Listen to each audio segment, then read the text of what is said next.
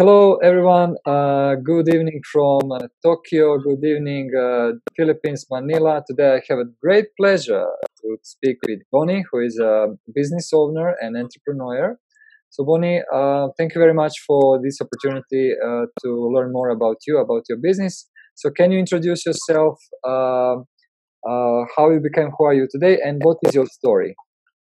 All right. Thank you, Edward. And hello from Manila, Philippines. I am Bonnie Factor. I am the founder and CEO of Leading with Success. We are a training company for leaders, and it's a holistic company. We prioritize the well-being of leaders and the culture of the company. So how did I get into this? Well, I'm an HR manager for 17 years, and before that, I knew I have passion for training. An example of that is a quick story in my second year high school. I taught my classmates algebra because our professor wasn't able to teach algebra. She was just talking to the chalkboard. So that was my first experience of teaching something that I read from a book. And I found that, hey, if I can do it for algebra, I can do it for anything. Can you explain a little bit more about current situation of your business? Like how big is your company? Who are the people or companies you are serving? And how your training program actually looks like? You mentioned for the leaders. So can you just give us more insights to get people understanding? Right now we're a startup. It's very small. There are 5 of us. We're all women founders and women executives in our own right, coming from corporate to entrepreneur. And the training programs that we offer, yes, it's a leadership development program. Our signature is the Leading with Success leadership masterclass. So that is our signature. And then after that, we do 1 to 3 days Leading with Success workshops. So similar to other companies, training companies, we do training needs analysis. And maybe what differentiates us from all the rest is that we really get rebooked 100%. 100%. So you bring us in, we train for you. People love what we do because it's fun. It's really fun. And so in the feedback form, I will always get feedback and testimonial that will say, well, when are you coming back? When are you coming back? So in that essence, when it's fun and there's enlightenment and the well-being and it's compassionate teaching, it's a win-win for everyone. That's amazing. So 5 people, including you, on the board in the company. So and you said you are very small, but like that's a dream for some company, for some people who just started the business. So how was in your case a transformation from the corporate world and to become entrepreneurs? And how was in your case to hire people who want to work for you or together with you to create new company?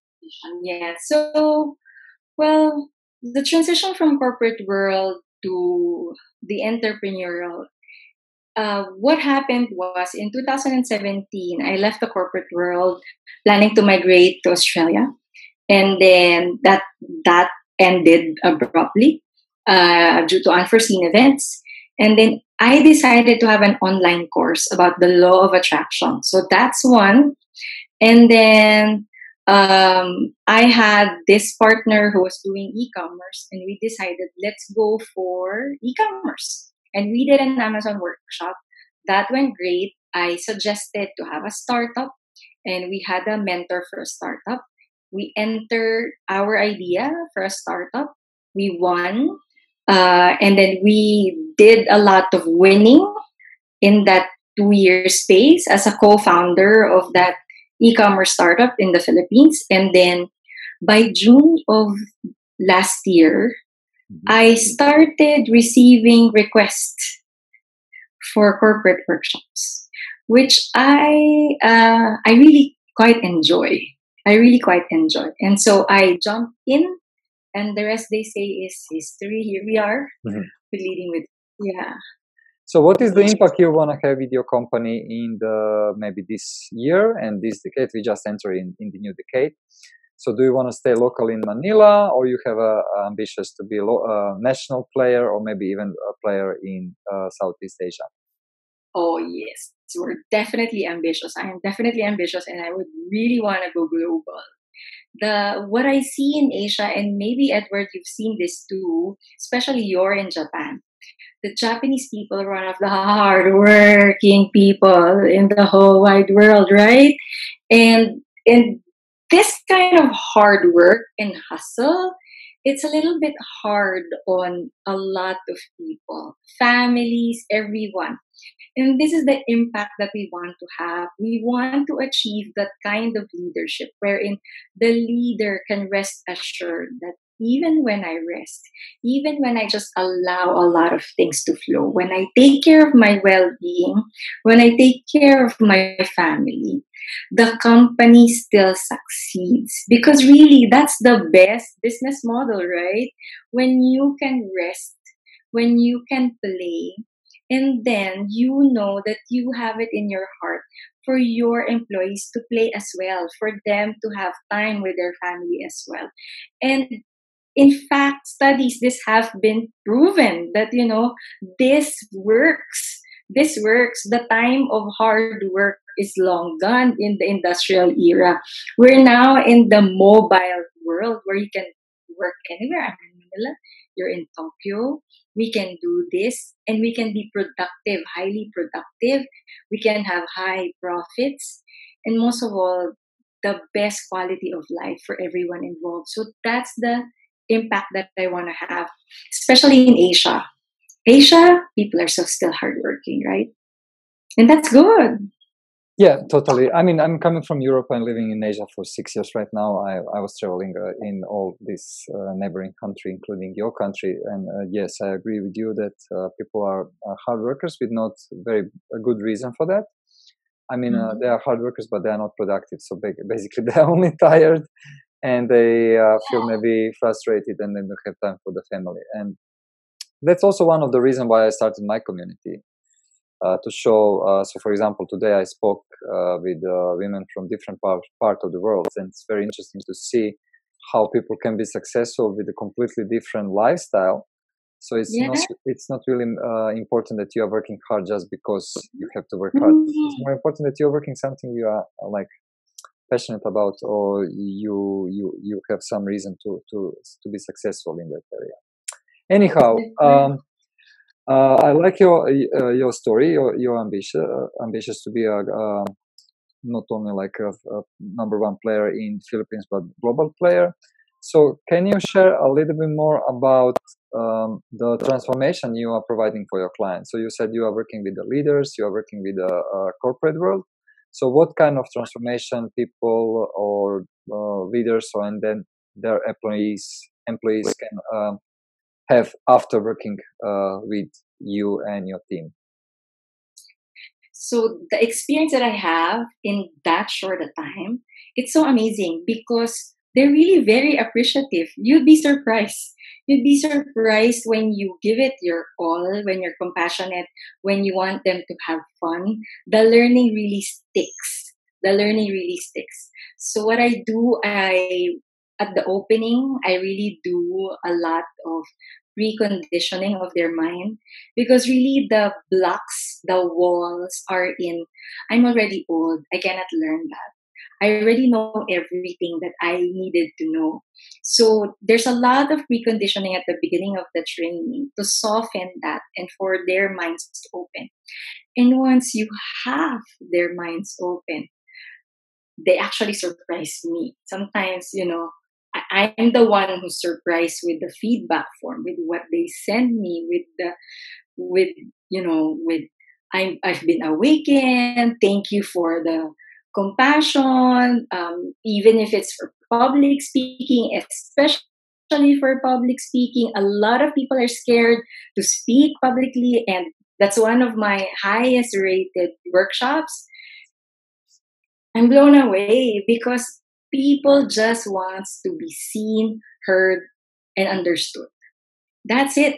That really is it. So, and that's what we want. That's what, we want people to experience. You mentioned that you started with some program which is related for the law of attraction. So can you share a little bit more about that and how that impacts whole your process and whole your company philosophy maybe? And what is the law of attraction for people who are maybe not familiar with that? Oh, yeah. So in a leadership development program I was in, this was in my former company, my previous company, way back 2010. So that's a decade ago. We were shown The Secret. It was really funny. And then I started gravitating towards that, The Secret, and I read all the books. In the 10 years, I read all the books, and I've always been, even when I was a child, a fan of journaling and writing down my dreams, and all of them have come true. What I found out is that, with Stephen Covey's 7 Habits of Highly Effective People, begin with the end goal in mind.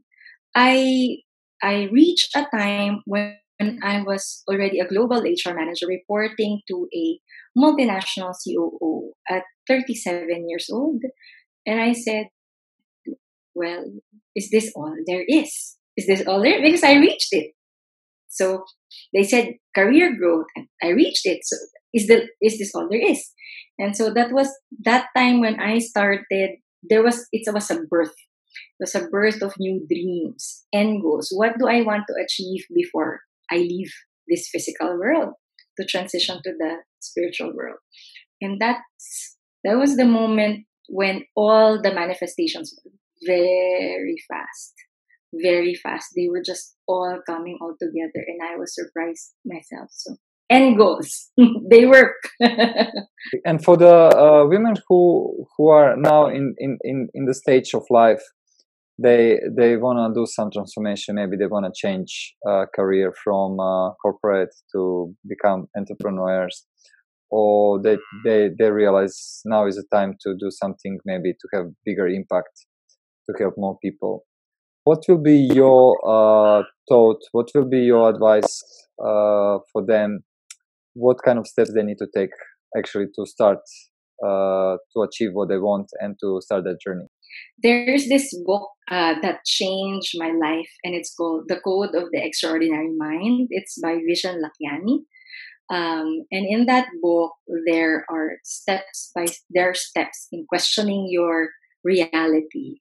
So it begins there, questioning your limiting beliefs. What are your beliefs about love, about life, about work, everything? And that totally began the journey for me of questioning whatever I believed in. So I began questioning, is this all there is to it in life? Will I repeat this over and over until I retire and then I die? And then that's when it happened. That's when I list down, well, this is everything I want to achieve before I leave this physical world to transition to the spiritual world. And that's really good. I really recommend it. Maybe at that point in their life wherein they say, I followed my parents. I followed the culture. I followed my friends. They said, study hard, get a job, work hard, and then I achieved it. So what is it, right? What will be your advice for women who are maybe scared of, especially here in Asia, of starting their own business because they are afraid that they might not have enough time for the family? How to keep that balance between those two? Agree. When I was in a because there was a startup for women founders, and I was on TV together with other 2 women founders, and they had the same question. The anchor had the same question. So, you have amazing interview questioning skills because it was the same question and I'm going to give the same answers. in fact, a lot of women are entrepreneurs in the Philippines. The gender equality in the Philippines is one of the top 10 in the world. We're in the top 8. So, except in Asia, which is where the Philippines are, we're the only one in Asia where gender equality rules. The fear maybe is there, and at the same time, once you go into it, you'll be surprised because the freedom, the time freedom, and if you're really hardworking, which I am, if you're really hardworking, the results will really flow, the results will pay off. And if you're doing something that you love, you'll be surprised that it's not work. It's not work. And you're appreciated, you're validated, you're recognized for something that you're just playing with. So that's something that I really want to push all the women in Asia for. You can have a family and have a business. There is time freedom. So it's an amazing insight for me once I started. That's great. And I'm so happy that you share your story, the reason how you start your company, and what you are planning to do in Philippines and in Asia. And I really encourage people who are now in that stage of the life, who are feel that fear of taking the action. Please reach out to Bonnie and her team, and you will see that you can achieve whatever you want, but without action, you cannot make it. So Bonnie will help you on that journey. Bonnie, thank you so much for being part of our community. I hope we will have more chance to speak even about some topics, about some of your work, maybe introduce some of your new program, or maybe you will be guest in Tokyo, or I will be your guest in Manila. So looking forward to connect more with you and your team and to work together on the future project. Thank you, Edward. I'll refer you to an international conference that I'm a panelist with, and hopefully you can speak at that as well. I'll refer you to the founder. Thank you so much.